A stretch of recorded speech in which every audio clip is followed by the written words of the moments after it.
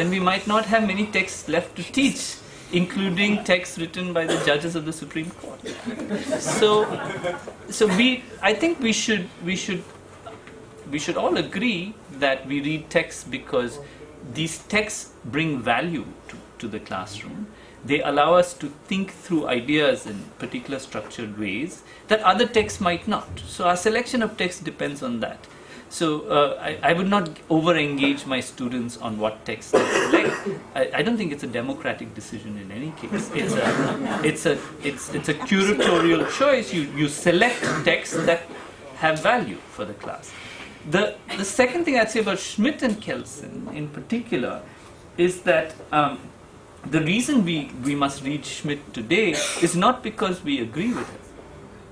So I don't see that the reason to engage a Schmittian text in the classroom is because we espouse his views. We must read him because he sounds terribly like something you might hear on 9 p.m. TV in this country. So the reason to read Schmidt is because people are mouthing Schmidt without having read him. So it helps us understand a way of thinking, and that's what reading Schmidt is useful for. And given that he had a formidable intellectual adversary in Kelsen, who we may or may not read, and we read Kelsen for the wrong reason, right? Everyone talks about Kelsen and the Grundnorm and his theory of a pure science of jurisprudence, but Kelsen was phenomenal on the question of politics and democracy, which we don't read Kelsen for. So that part of Kelsen is really important. So in any case, I don't see classrooms as having to we're not there to indoctrinate our students to this or that view. If we are there to educate, if we put the text there and work with them, people will make up their own mind. Thank you. So, that's later. And I thank again NUJS and the Honorable Vice-Chancellor for making me part of this wonderful panel, instructive panel. Thank you, and this brings this session to a close.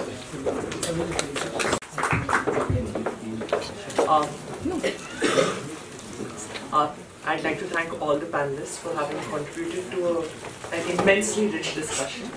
I now would like to request the Vice-Chancellor to felicitate all the panelists. Thank you very much. Sir, একটু ধরে sir একটু ধরুন না না ছবি তুলবে আপনি ওই দিকে ছবি তুলবে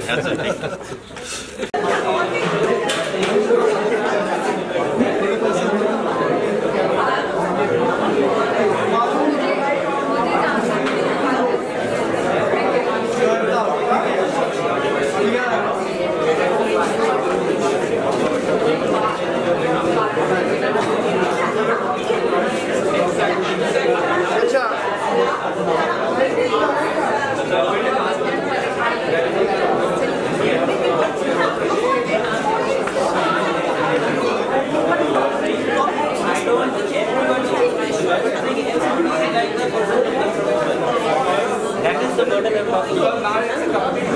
Yeah, I understand.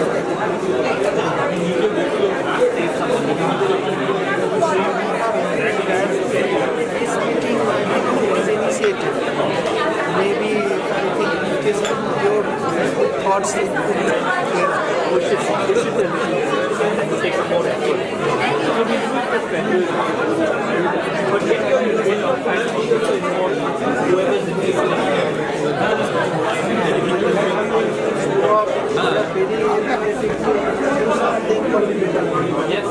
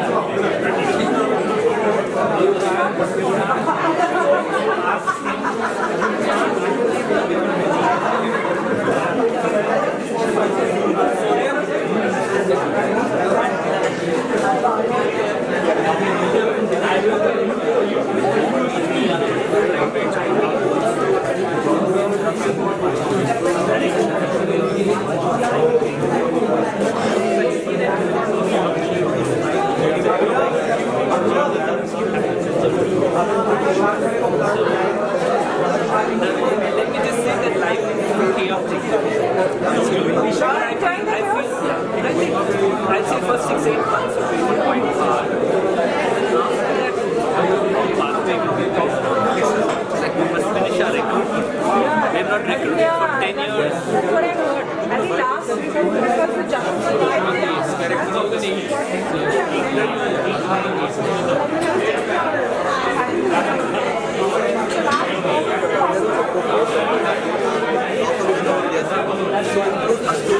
and how people who are from English-speaking Tier 1 cities are joining these law schools. That is the idea behind IDA, and that's the reason IDA started a diversity survey for first-year students.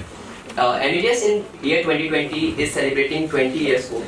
So we thought of creating a similar kind of model for all 5 years batches, and 86% of NUJS students filled this diversity report.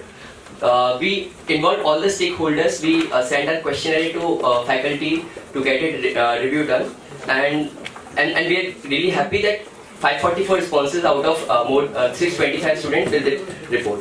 The idea behind this diversity report was to see whether there is an equality of opportunity and equality of outcome in law school or not. Because generally we acknowledge the fact that privilege is invisible, be it before coming to law school or joining after law school. So this report has three divisions. First one being demographics, second is performance at law school, and third is life at NUJS. In demographics we mapped gender, caste, religion, sexual orientation, parental background, financial background, educational background, and linguistic background. In academics we mapped extracurricular, publication, committees, academics, and committees. So what kind of people are joining committees? What kind of people are performing well in academics? At Life at NUJS, we are mapping mentorship program, how well it is functioning with respect to debate mentorship, voting mentorship, and overall general mentorship program. And we also map peer pressure, peer discrimination, and how inclusive law school and NUJS is particularly for differently abled, and how well we have dealt with mental health in the last 2.5 years. In this process, we realized that there has to be some, taking an example of gender ratio. In NUJS, we are facing the issue of gender ratio, females coming in less proportion compared to male, and the response of female was 2:3 in NUJS diversity report as well. However, females are performing academically real well, but this is not a unidimensional thing, because these females are coming from a parental background whose parental income is much higher than male counterpart. But again, this is again not a single dimensional thing. The females are coming from Tier 1 cities, and these the primary reason can be the privilege and the girls not being sent from towns and villages. And now Siddharth will tell more on the aspect of factual thing about diversity report. So essentially we were attempting to map the background of the students, their demographics, where they come from, and trying to understand how they have experienced their lives at NUJS, how they have performed at NUJS. I'm going to just highlight few interesting inferences that we've come across with respect to the demographic data that we've collected. For instance, out of 544 respondents, 39.3% only identified as females, whereas 60%, more than 60% identified as male. Similarly, 89.3% of the respondents identified as heterosexuals. The representation from Northeast India, Jammu and Kashmir, Andhra Pradesh and Telangana seem to be scarce, whereas states of West Bengal, Uttar Pradesh, Rajasthan, Maharashtra seem to share a greater representation. Similarly, more than 85% of the respondents had parents, both of whom were graduates, and a higher proportion of representation seemed to come from Brahmins and other upper castes in our university. Similarly, we also try to understand how many students have taken educational loans before joining NUJS, and the majority of students, 83.5%, had not depended on any educational loan. We also mapped which schools they had come from, and whether top private schools or government schools, and we realized that only 8% of the respondents out of 544 responses had studied in government schools, whereas 48% of the respondents had attended a top private school in India. And lastly, we also try to understand, so respondents who identified as Brahmins, other upper castes, or who didn't want to identify with a caste, also comprised about 90% of all those admitted under the general category. So these were certain interesting inferences that we came across while we were conducting this study, and we thought we should highlight that here. To entire general body who helped us in this report, and Professor Saurabh Bhattacharya, Professor Ruchira Goswami, and Professor Ankita ma'am, who reviewed this questionnaire before we released our report. So thank you so much everyone for helping us out in the report. It's great that this kind of initiative comes from the student body, because I think institutionally this kind of data gathering has been weak. So let's move ahead. We're a little late for the panel, all of 30 minutes late. So we'll try and finish up by 2 o'clock. So we have 3 speakers, and we've kind of agreed on an order of speakers. Alok will get us started. And he wants to emphasize some broad themes in federalism as is evident in the last decade or so. Shamik will go second and focus on some specific questions on federalism. And Orgo will go third and focus on the Article 370 question. So let's get started, Alok. Thank you. Sure. I'll keep to 15 minutes. Good afternoon, everyone. I'd like to thank everyone at NUJS for having invited me to this event. It's a pleasure to speak here. Without any further ado, let me sort of go very broadly into the 2 themes that I intend to talk about today. I start with the premise that what we have is a 2.5-tier federalism. It's not just center versus state, but we actually have center, state, and local government. But local government, unlike the state or the center, does not have its powers granted to it directly by the Constitution. It is supposed to be devolved by the state through laws made in accordance with the 73rd and 74th Amendment. So when I say local government, I of course mean the Panchayati Raj institutions and the urban local bodies. And unlike the states, they are creatures of statute. So they're partially creatures of statute and partially creatures of the Constitution, as opposed to the states itself and the Union Parliament, which draw its powers from the Constitution directly. The tension that I'm really talking about is that over the last decade, in fact, over the last 1.5 decades, what we have seen is a trend towards greater centralization, in the sense of the center trying to claw back certain powers from the states, but at the same time, states pulling back certain other powers in unexpected places from the center. This is in constant tension that we see in India, but it's happening at both levels. We are seeing also that there is a demand to devolve more powers to local self-government, to panchayat bodies and urban local bodies, and this is a debate that has happened, say, for those of you who have lived in Delhi, about giving Delhi full status. For those of you who have lived in Bangalore, this is constantly about why should the state government run Bangalore, and the variation of this debate also happens in the context of Mumbai, in the context of Chennai and other major cities in India. I don't want to go into the specifics of those particular debates, rather to broadly lay out the contours of what is happening with Indian federalism. But one thing that I sort of want to start off is that the federalism that we have today was probably quite unimaginable for those who framed the Constitution. If you see the debates on the federal nature of India's Constitution, and you will also see in the years immediately after a Constitution was adopted, there's a sense that this is quasi-federal, that it's not really as federal, and the idea and image of federalism was in the context of the United States. There was, in light of partition rights, in light of the planned economy, in light of the poverty, whatever else you want to take it, you find that there was an overwhelming desire felt that we have to empower the center more than the states. But what has happened over the next, actually from the 70s onwards, is that states have slowly loosened the center's grip over governance in India as such. What we find, and I think it's about 3 things have sort of broadly contributed to it. One is that states have been able to make better and more efficient use of their resources, and to first have been better at raising resources and making more efficient use of them. You find that in India, not every state is equally dependent on the union's resources. So those of you who are familiar with our constitutional structure, the union is given the bulk of the taxing powers, states are given a few, but the union's taxes have to be shared with the state in accordance with the recommendations of the Finance Commission. Now you would have seen in yesterday's news that the 15th Finance Commission has retained temporarily, at least for the first year, the same proportion of revenue distribution between the center and the states, which means states get 42%, collectively get 42% of the union's divisible pool of resources.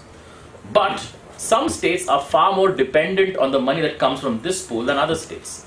For example, a state like Telangana gets nearly 60 to 70% of its revenue on its own taxing powers, whereas a state like Bihar depends on the union for like about 90% of its revenues. This includes, for instance, grants given out by the union under various schemes, grants given in accordance with the Finance Commission's report, and so on. So we've seen that certain states are actually not that dependent. They may like the money, they may demand more money, but they're not that dependent on the union for mobilizing revenues and being able to spend them. A second thing, of course, is the growth of regionalist parties. Now, this is a category that has been, K.K. Kailash, who's a political science scholar in the Central University of Hyderabad, and a few others sort of talk about, which is to say that we use the term regional parties very loosely, but there are in fact two kinds of regional parties.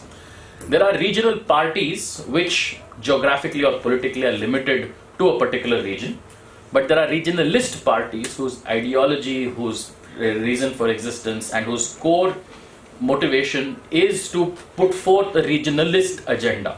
So if I have to draw a distinction, the Telugu Desam party in what is now Andhra is a regionalist party, whereas something like the NCP is still a regional party. Right? It may be based only in Maharashtra, it may not have any serious presence outside Maharashtra, but it is a regional party. It does not put forth any identity beyond a specific caste identity of the Marathas. Likewise, the AGP, Assam Gana Parishad, is a regionalist party. Right? It is focused on Assam, and Assam is a region and the ethnic considerations there. But perhaps something like the TMC is more of a regional party, trying to be a regionalist party. So these categories are somewhat fluid, one can move from the other. But parties which have this ideology and everything on the basis of on language and ethnicity, on a particular region, those are regionalist parties, and they, having formed a greater part of the polity in India, have influenced the shape of federalism, have clawed back certain kinds of powers. A third thing that has happened, and perhaps of most interest, since this is mostly a room of lawyers, is how the Supreme Court's idea of federalism has changed. Now, this is something very interesting that has happened since the 80s, and you find that in terms of how the Supreme Court appreciates the powers, the division of powers between the center and the states, you find that the Supreme Court tilting the balance towards the states much more since the mid-80s. Now, the exact causes of this need to be examined and need to be gone into, but I just want to cite one example of illustrative of what I'm saying. We had this judgment of the Jindal Stainless Steel versus State of Haryana in 2016, which was in the context of entry tax, which was interpreting Article 304 of the Constitution, which deals with freedom of trade and commerce. It's, I think, one of the most interesting 9-judge bench decisions that you will read, and unfortunately, given that entry tax itself is now subsumed under GST, it's not so much part of the conversation. But if you compare it to the 50-year-old cases that were overturned in Jindal Stainless, you will find that the most pro-federal judge in, say, Atiabari and Rajasthan voter, which was, I think, Justice Subbarao, if I'm not mistaken, the one who is most in favor of states' powers would actually be much more centrist than the most centrist judge in 2016. If you were to plot them on how they approach the interpretation of Article 304, about how they see the issue, how they perceive this issue to be one between center and state, you will find that even the most centrist, if you want to call it, interpretation of Article 304 A and B was perhaps much more pro-state than the most pro-state interpretation in the 1950s and 60s. And this is, we can find this in the context of the case of S.R. Bommai as well, where the Supreme Court overturned its precedent in the context of President's rule. So we are seeing, and I think this is something that is worth study, but the courts have been in favor of expanding recognizing states as independent, as entities in their own right, and not just offshoots of the center or just implementing agencies of the center. They have acknowledged that states have been given plenary legislative powers and effectively stand on the same footing as the union. It's just that the scope of the powers will be more limited geographically, and the subject matters on which they exercise their power may be more limited than the union in some ways. But beyond that, they have made this jurisprudential leap of seeing the states at par with the union and not subordinate to it. But on that note, I want to address two particular challenges when it comes to federalism in India. I think Orgo will be dealing with another one specifically, but two very broad ones I want to highlight. And we have seen this happen not just in the last 5 years, but in one instance from almost day one of the constitution, and in the other in the last 5 years. The first I want to talk about is the post of the governor. I think what we have seen is in most recent times the most blatant kinds of abuse of the office of the governor. And let me be clear here, in as much as I'm saying that it's an office, that abuse did not start in the last 5 years, 10 years or 15 years. In fact, if you go back all the way to 1952, one of the first instances where the governor's position was abused was in the context of the state of Madras, where the then governor Sri Prakasha basically subverted all constitutional norms when relating to a parliamentary democracy to ensure that the Congress party, which did not win a simple majority in the elections, did still end up forming the government with a person who did not even stand as an MLA being nominated, being sworn in as a CM. So it's not as if the post of governor has had a long history of very neutral and very impartial use of the office. It has in fact had a long history of the exact abuse of this office. But at this now, I think it has now come to the point where we have to seriously re-examine, one, if we need the office at all, and two, if we do, in what manner so as to preserve the federal structure of the constitution rather than try and further damage it. Because what seems to be happening is that the office of the as more and more people question whether we need an office of the governor. And again, keep in mind there are specific 6 scheduled concerns with the governor. I'm not getting into that. Constitutionally, we recognize that governors in non-6 scheduled states enjoy different powers than governors in 6 scheduled states. So there is that distinction. Also, I'm talking about only governors in non-6 scheduled states. There is an increasing debate as to whether we need this post at all, and this is a tension which will have to be resolved. A second tension which has arisen in the last 12 months is the GST Council itself. Now, when the GST Council was set up, I had argued in a piece in NLSIR that it is unconstitutional because it subordinates the state's legislative powers to the union's whims and fancies. Now, even though in the GST Council, all states can vote, the weighting is not one state and one vote. It is in fact, or rather one union/state and one vote. The union has a weightage of 1/3 and the states together have a weightage of 2/3, which means that the union can never find itself and of course any motion has to be carried with 3/4 majority. So simple mathematics would suggest that the union can never find itself in a minority, even if all the other states gang up and say this is in our interest. Of course, it doesn't mean that the union will necessarily have its say whatever motion it puts forth. It still has to gain the support of a sufficient number of states. But the union itself will never find itself in a minority if the states say this goes against our interests. Now, this wasn't an issue for the first 2 years of the GST Council's functioning, but as of December last year, the very first, mostly because all decisions were being taken by consensus. All states, there was some effort being made at compromise and to create a consensus, but for the first time, we actually saw a vote in the GST Council in the context of taxation of interstate lotteries. Some states wanted a higher rate, some states wanted the lower rate, and the lower rate prevailed, clearly affecting the revenues of some states.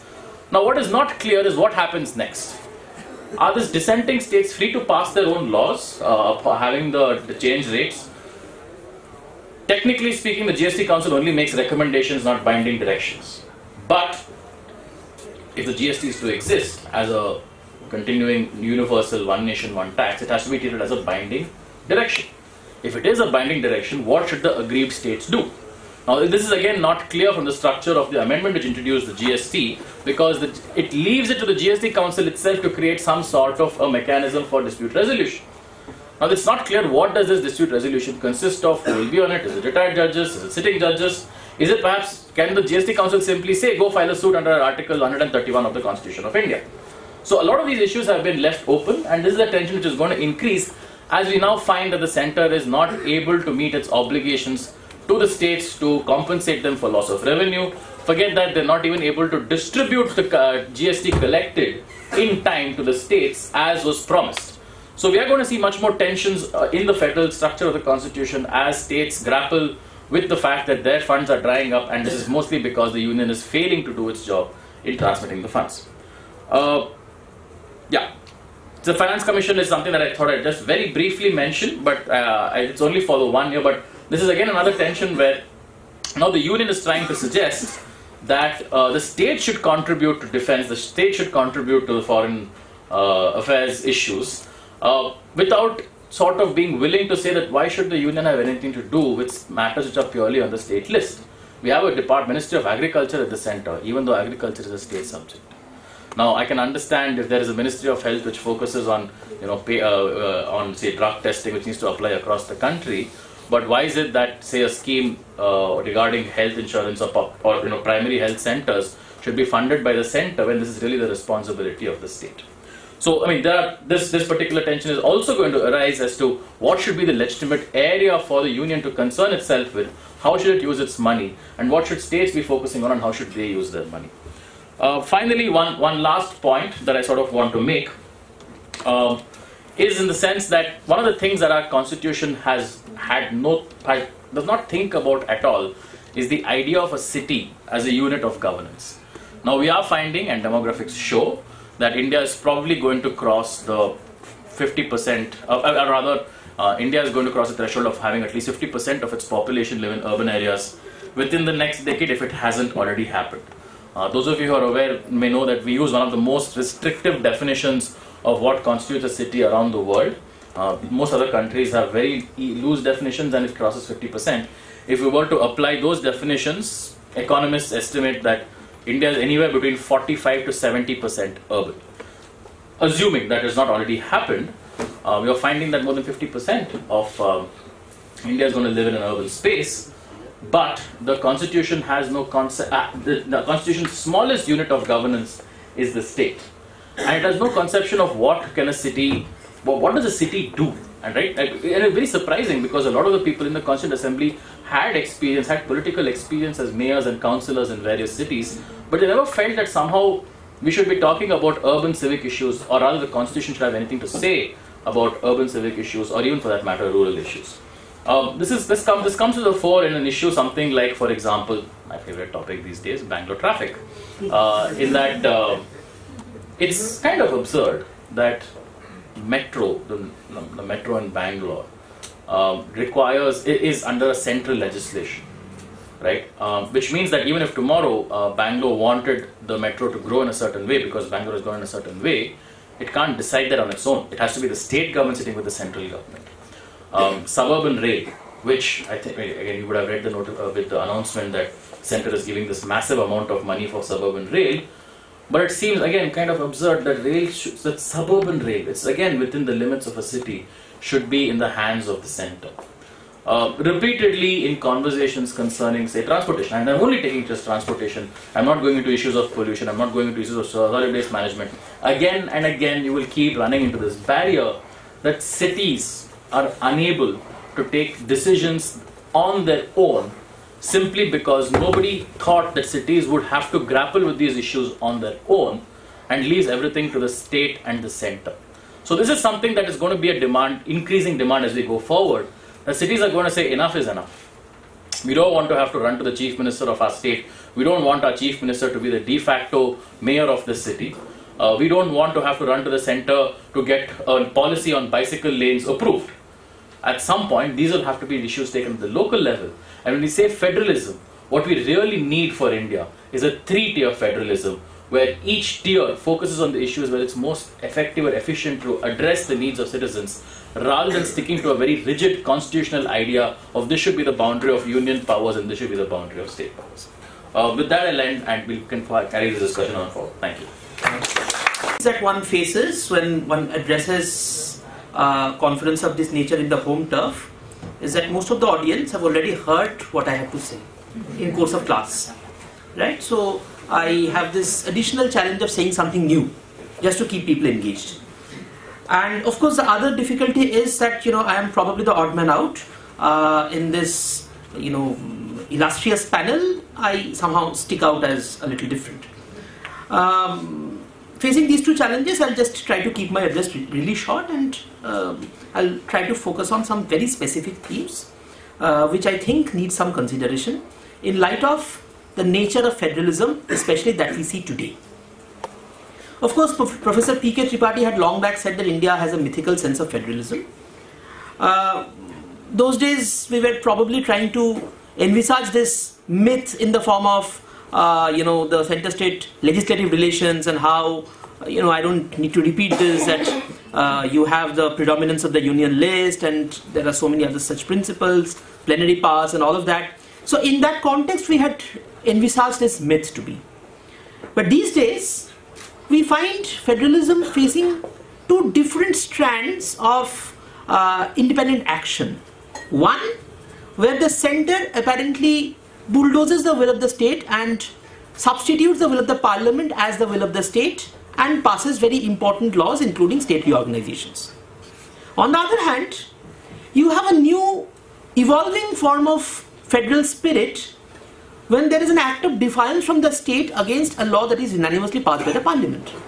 So much so that 131 has again become the buzzword. Now this newfound act of defiance, and very active defiance, when state assemblies are passing resolutions that we don't agree to a law that has been legislated upon by the center, is probably federalism 2.0 that we can probably sense today. Now in this backdrop, let me call this particular talk that I am going to deliver as, and with due apologies to Gabriel Garcia Marquez, federalism in the times of Modi. Mr. Modi coined a very interesting term, competitive federalism. And suddenly competitive federalism became one of the keywords that the 9 o'clock shows were, badgering our ears with. Now, I was just reading a lecture that was delivered by Mr. Vijay Kelkar last year, the Sukhmay Chakraborty Memorial Lecture, where Mr. Vijay Kelkar, I don't need to tell you who he is, such an eminent person. Mr. Vijay Kelkar made a very interesting observation. He says that, look, this competitive federalism doesn't work. Because in federal countries, usually the developmental imbalance, that's a coinage that he uses, which is basically the difference between the gross contributions to the national income, the average contributions per capita to the national income, between the most developed states and the least developed states, is in the range of about 2%, not more than 2%. But in India, this difference, this developmental imbalance is somewhat in the range of 6%, and it's in fact higher than 6%. So in this paradigm, if we are talking about having a kind of a competition, then naturally this competition is going to be skewed. And if this competition is going to be skewed, competitive federalism as a concept would fail. Right? So keeping this idea, this lofty idea of competitive federalism in mind, I will focus on some specific themes as to why this notion of this quasi-federal state with harmony and cooperation and some kind of a union predominance is being put to newer challenges today. I find the challenges coming in two ways. One is, of course, a political challenge to the notion of federalism. We find the rise of political monoliths. And by political monoliths, I don't mean a single party or a single figure. I'm also trying to look at, and Alok had very rightly pointed out, that there are parties which are regional and regionalists. But as we see in the contemporary times, both the regional and the regionalist parties seem to be on the wane. I ascribe this waning partially to the gradual shifting away from dominance of the charismatic central figures of those regionalist groups. Mr. Karunanidhi is no more. Of course, Mr. Stalin is doing some work, but then, of course, Mr. Karunanidhi's stature was much bigger. Jayalalitha is no more. There are other political parties which are not, which are facing existential crisis. For example, in UP. other political parties which are charisma driven are so much charisma driven that you just remove that charismatic figure from the picture, you find that they are in doldrums. So just imagine a Trinamool Congress without Mamata Banerjee. You'll understand what the problem is. So naturally, when the regional or regionalist parties seem to face this existential crisis, the larger monoliths seem to be on the rise. And the moment the larger monoliths are on the rise, the federal argument seems to be a lot compromised. The other problem with the federal dialogue is institutional. Look at what we have done to institutions. I will take a specific example of the Rajya Sabha. The Rajya Sabha was envisaged as the Council of States. For all the right reasons, in the Constituent Assembly, you had people like K.T. Shah and people like Loknath Mishra who had said that the Rajya Sabha should form a structure like the American Senate, and every state should have equal representation in the Rajya Sabha, because the Rajya Sabha is a council of states, and that nature of the Rajya Sabha being the council of states needs to be preserved. Now, in 2003, what we have done is we have very surreptitiously removed the domicile requirement for contesting in the Rajya Sabha election. So technically, for all the 250 seats in the Rajya Sabha, as in there are 238 and 12 nominated seats, so collectively 250, you can have all 250 coming from Delhi, because we have removed the domicile requirement and we have done nothing with it. Mr. Kuldeep Nair, of course, raised a huge hue and cry. He went and filed a petition in the Supreme Court. Supreme Court rejected it. So the domicile removal has stayed on. So what has therefore happened is that the Rajya Sabha can potentially become a very, very homogeneous entity. Just now we were talking about diversity. The value for diversity has been taken away from the Rajya Sabha, which was ostensibly looked at as a federal representative. And therefore what has happened there, as a result is that on issues of national interest, Article 249 says that if the Rajya Sabha with a 2/3 majority decides that a certain subject matter in the state list has assumed national interest, the parliament can legislate on that subject matter. It's a temporary thing, but still, the legislation can happen. So 250 people sitting in Delhi will decide whether a particular thing that has happened in Assam has suddenly acquired national interest. And at least for a period of 6 months to a year, this law can survive. And the rights and the duties that this law puts on people can survive. So again, I find an institutional compromise on federalism in doing away with the importance that was ascribed to the Rajya Sabha. And in any case, why do we need the Rajya Sabha? We have the money bill route. So for every other thing that the Rajya Sabha tends to pose a problem, pass money bills. Right? So that's an institutional crisis that I would say federalism faces today. Another issue that I would like to highlight here in the federal context is the ambit of Article 355. Whenever we talk about federalism, we usually talk about 356 in the in the context of center-state relations. But come to think of it, Article 355, which says that it shall be the duty of the union to protect the states against external aggression and internal disturbances. It shall be a duty. Now, the typical Hoffeldian correlatives, duty is the opposite of duty, the correlative of duty is rights. Now, is it a fundamental right to be protected against external aggression and internal disturbance? No. At best, we can say it's a constitutional right.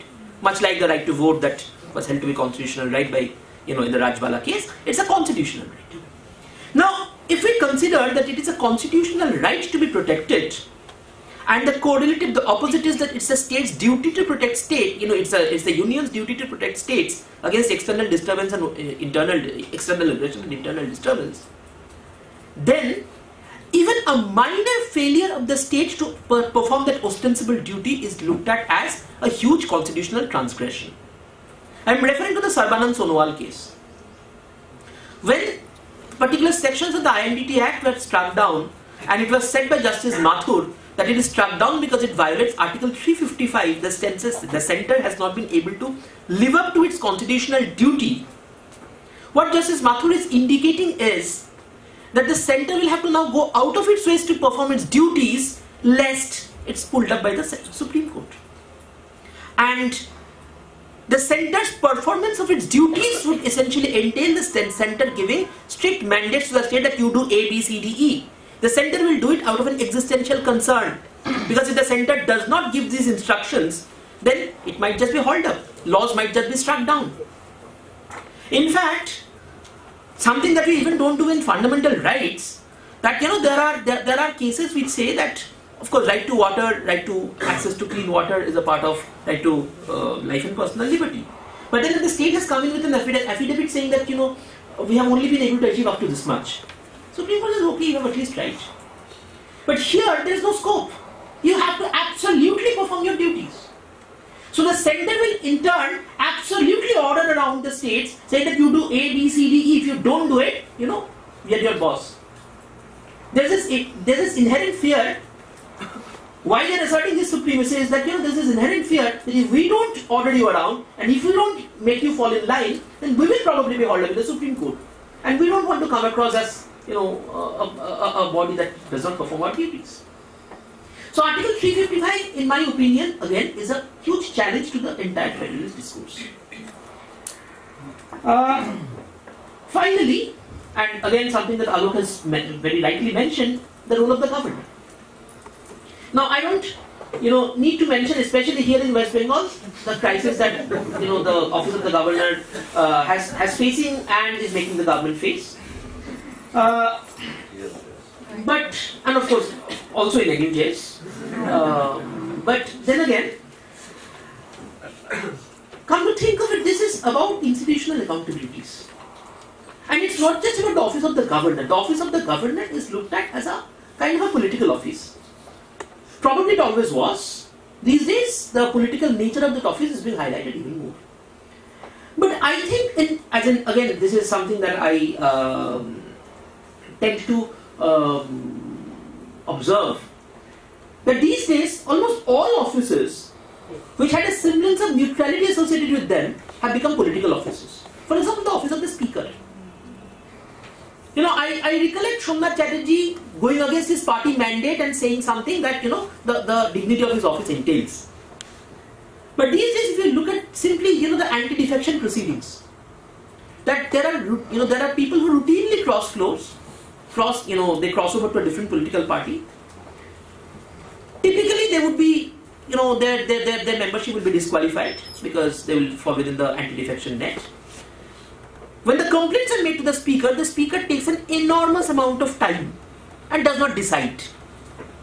By the time the speaker is in a position to even come to a conclusion on whether this person is actually defected, when it's an open and shut case, probably it's time for the next elections. Just recently, I saw that the Supreme Court has given an order, I think, in the case of Mizoram. In the case of Manipur. Manipur. That, this has to be decided within 4 weeks. So it's a very welcome development. But where is the Supreme Court coming from? The Supreme Court is coming from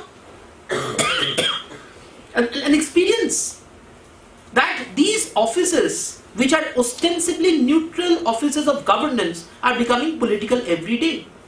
So is the office of the governor. So let's not single out the governor and say that this is where there is political dominance. This political dominance or this political nature of important offices of prestige is happening at every stage. And all these things collectively are challenges to whatever form of federalism we have. Even if we have a mythical sense of federalism, even if we are quasi-federal, still at least a semblance of this balance is something which is integral to our constitution's survival and this country's development. So on that note, I don't have a solution to offer. The beauty about academic conferences is that you don't have to come with solutions. I just flagged a few concerns, and I'm sure in course of discussion we'll probably try to evolve a solution. Thank you. Thanks, Shami. In Kolkata and particularly in NUJS, and especially in a session that's in remembrance of Professor Madhava Menon, who was the reason as to why many of us are in law school in the first place. So Alok and Shaumik had pointed out to broad overviews of the challenges to federalism that the country currently faces.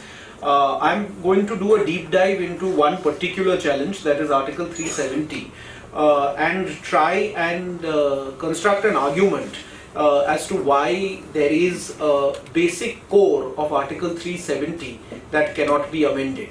Now this comes out of a set of seminars that Justice Rumapal, Justice Chalameshwar and I took at NUJS, so I'm delighted that I could try this experiment of this argument out here.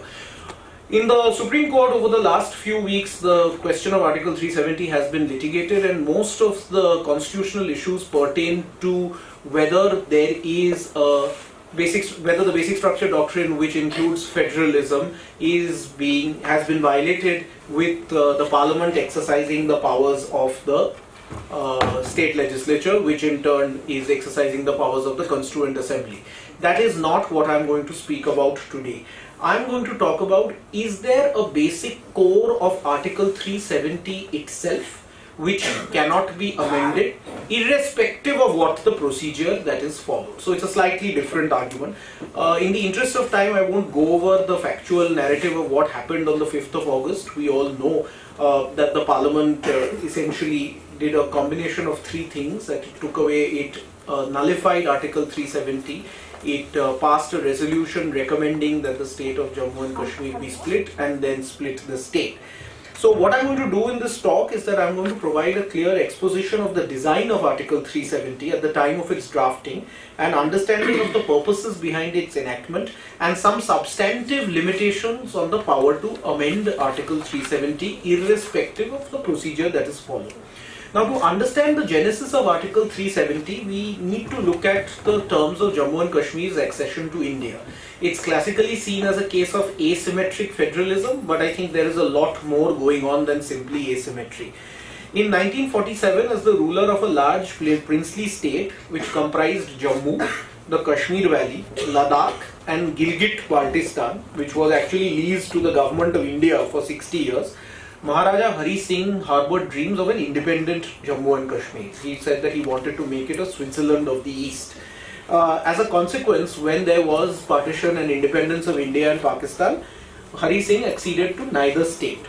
However, when his state came under attack from what he called Afridis, soldiers in plain clothes and desperados, which was in October 1947, the Maharaja said that he had no option but to ask for help from the Indian Dominion. Since this was not possible without accession, on 26th of October, the Maharaja signed an instrument of accession, becoming a part of India. As part of this accession, it ceded jurisdiction to the government of India on only three matters relating to defence, external affairs and communications. Please note that this instrument of accession was exactly the same as every other instrument entered by every other princely state with India. It was exactly the same. In clause 8, it provided that nothing in this instrument affects the continuance of my sovereignty in and over this state. And there's something else, but basically there was some retention of sovereignty. So J&K, like every other state in India, which had acceded to India, retained its sovereignty except in relation to the three matters of foreign affairs, defence and communications. Mountbatten, who was then the Governor General, in view of the urgency of the situation, accepted the accession, and he said that in any state where accession is the subject of dispute, the question would have to be decided ultimately in accordance with, and I quote, the wishes of the people of the state. Thus, Mountbatten gave an assurance on behalf of the government of India that as soon as law and order have been restored in Kashmir and her soil cleared of the invader, accession would be determined by a reference to the people. This reference to the people was a formal policy of the government of India, which it had followed with regard to other princely states as well. Now, in the absence of elections, there was at that point of time the Prime Minister in the state. At that point of time, there was a Praja Sabha, which was not a fully elected body. But in 1948, Sheikh Abdullah was appointed as Prime Minister of Jammu and Kashmir, and in deference to his wishes, taken in the absence of elections as representative of the popular will, J&K, unlike other states, did not sign a second instrument of accession. Other states all signed a second instrument of accession, which allowed the Union of India to legislate on all matters relating to List 1 as we know it today, and also cancelled the first instrument of accession. From this it can be inferred that J&K, by not signing the second instrument, unlike other princely states, still retained a vestige of sovereignty despite being part of India. Now this state of affairs was with the full knowledge and acquiescence of the government of India. In view of this distinction between J&K and other princely states, coupled with a lack of consensus as to what is to be done, because at that point of time it's very curious what's happening in J&K is an internecine fight between the Maharaja on the one hand and Abdullah on the other. So primarily their primary concern, Abdullah's concern, is to remove the monarchy, and the monarchy's concern is to stay on in power. If you see all the letters at that point, they are very rarely talking about the constitutional relationship. So what happens is that in 1949, hurriedly, in October of 1949, 1 month before the constitution was enacted, an interim provision, draft article 306A, is moved by N. Gopalswamy Iyengar, which is essentially the precursor to article 370. It is well recognized that this is an interim provision because the Union of India and the state of J&K have not been able to agree as to what the constitutional relationship between the two should be. Now, evidence of this, the fact that J&K continued to remain distinct, is provided by the proclamation that the state of J&K makes. Every princely state makes a proclamation, and if I were to read from another proclamation, Rajasthan, which was a group of princely states, said that the Constitution of India, shortly to be adopted by the Constituent Assembly, shall be the constitution for the Rajasthan state as for the other parts of India. This is the proclamation that Rajasthan and all other princely states enter. What does J&K's proclamation say?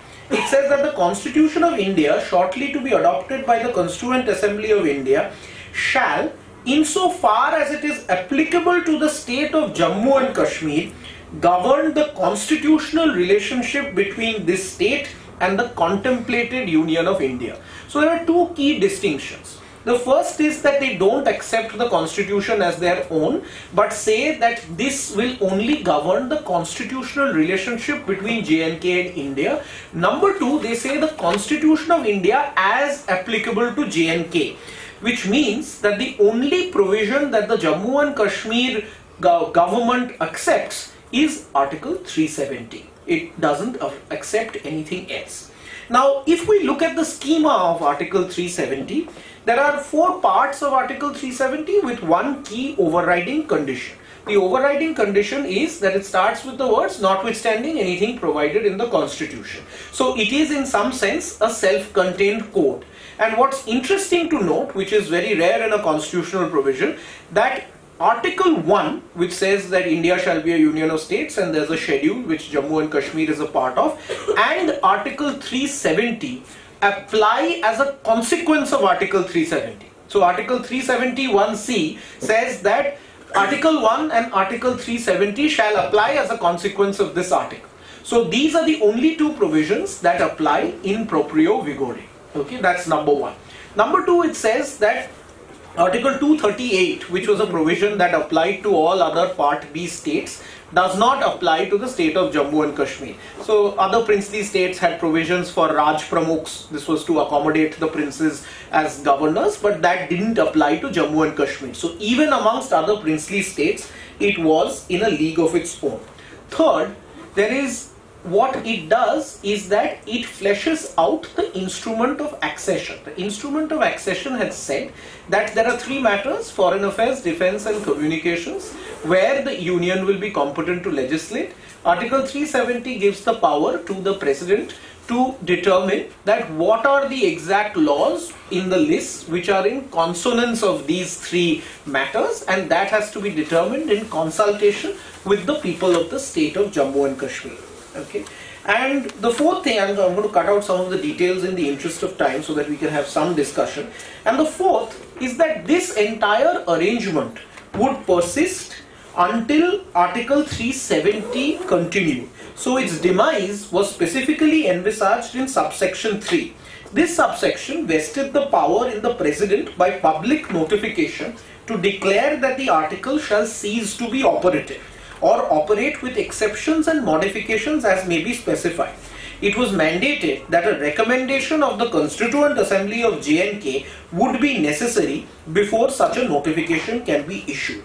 This means that the scheme of Article 370 is temporary till the time, and this is the important bit, it's not just temporary as the political discourse would have it, it's temporary till the time that the people of J&K through the Constituent Assembly make a recommendation to the President to modify or cease its operation. So whether it be the continuance of 370, whether it be the application of matters relating to foreign affairs, defense and communications, or other matters which are not in the instrument of accession, in each of these you need to have both the assent of the people of Jammu and Kashmir and the people of India. So essentially, if there is a basic feature, as I argue in this article, to Article 370, the basic feature of Article 370 is that it takes two hands to clap. No unilateral action is permissible.